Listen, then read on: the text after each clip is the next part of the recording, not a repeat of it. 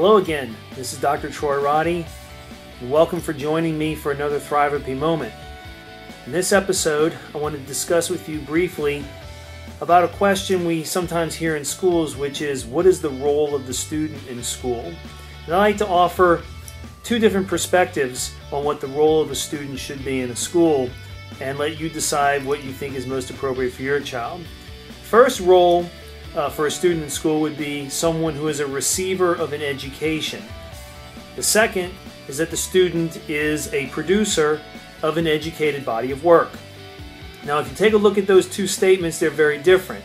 The first one, the student being someone who is a receiver of an education in school, it's a very passive role. It's one where you are there, you're present, and just by your presence, you are the recipient of some education or some product that the school is delivering to you.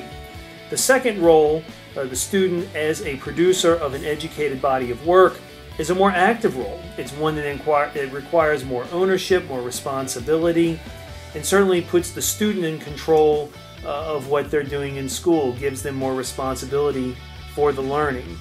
I would suggest the second role is the most appropriate one in school, the one where the student is master of their work, is in charge of their work, is responsible for their work, and is thus learning to take ownership and responsibility, which is a lesson all our students need to learn in school.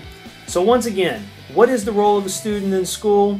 One of two things are what I suggest. Number one, the student is either a recipient of an education, or two, the student is the producer of an educated body of work. I suggest the second one, but you have that discussion with your child or with your students, and you decide what they come up with. Thanks for joining me again for this Thrivapy Moment. If you want to reach out and make a connection to me, my email is troy@thrivapy.com. We have a website. Thrivapy is on the web, www.thrivapy.com. Send me an email with comments, suggestions, or maybe an idea for a future episode. Thank you very much, and join us again soon.